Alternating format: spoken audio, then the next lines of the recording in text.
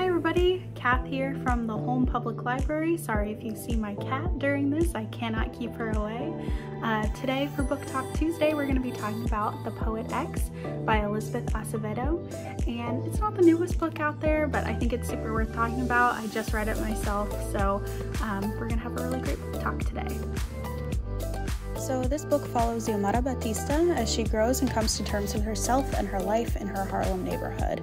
She often feels stifled by her mother's vision for her and the church's version of who she should really be, but nevertheless she's becoming a strong woman, both in body and mind, and her sense of solace really only comes from her ability to put it on paper and write about her emotions and experiences.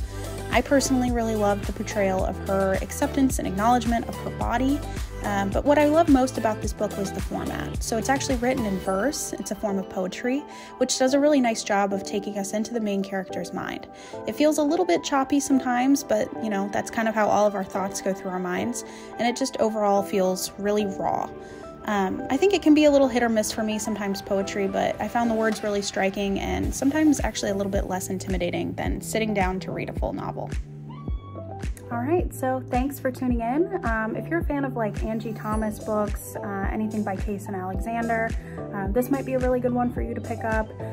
Just kind of a similar genre.